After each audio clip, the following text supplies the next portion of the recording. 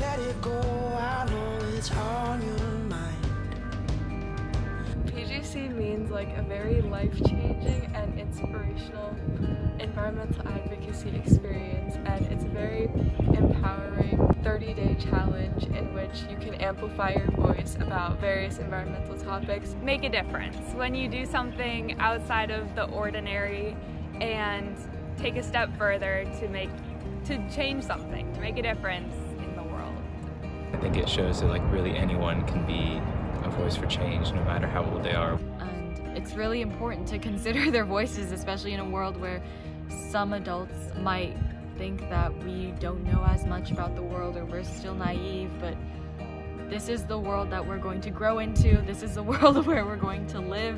Innovation, challenge, growth, hard work, change. It means getting all those concepts and putting them together to make a change, to make a better world, to make a difference.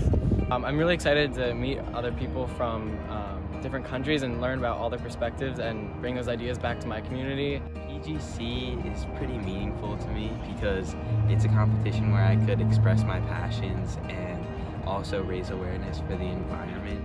It's been a really cool community that everybody has the same passion. Sustainability can take place in many different areas of study and challenges. I think small changes make our culture, and if we start by changing those small actions, we can make big changes. PGC to me means like a new chapter of life, meeting new people, experiencing new places, exchanging cultures, and making change happen together. PGC meant an opportunity to get more educated on a topic that I was passionate about before, and it was just a great medium to combine my competitive spirit with my passion for the environment. We, humanity, have been digging down into our savings, or we're working on credit, and by definition, that's not sustainable. We can't keep doing that indefinitely.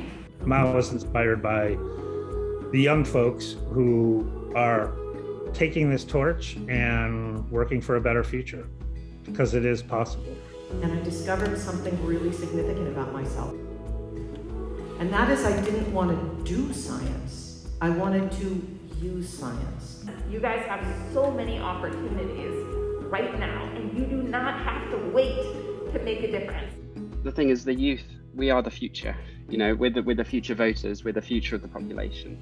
So as leaders, as these flag bearers, all I wish to say is, do not let life pull you down at any time as you pursue the beautiful path that you're pursuing to accomplish the wonderful goals that you have set for yourselves. PGC taught us that we don't have to wait until we get our degree or until we have a job, until we are adults to start to do change. We can start right now. In my community, I will continue to demand action from my elected officials and consider the voices of marginalized communities. I got in touch with Mother Nature, which gave me a firm stance and the fight for climate justice. So then in the future, what we want to do is create a course that unites and builds community. The second campus to the school is aimed to become a net zero campus within the next couple decades. Our generation has the power to ignite fire in the liminal space and drive radical and transformative shift. Project Green Challenge taught me something else. It taught me that if you have a spark in your community, you can really rally other people and create a change. We need that mindset of change in order to bring about change in all these political institutions or business corporations. This is the first step. We're gonna do it, we're gonna make it, and we're gonna make bigger changes happen.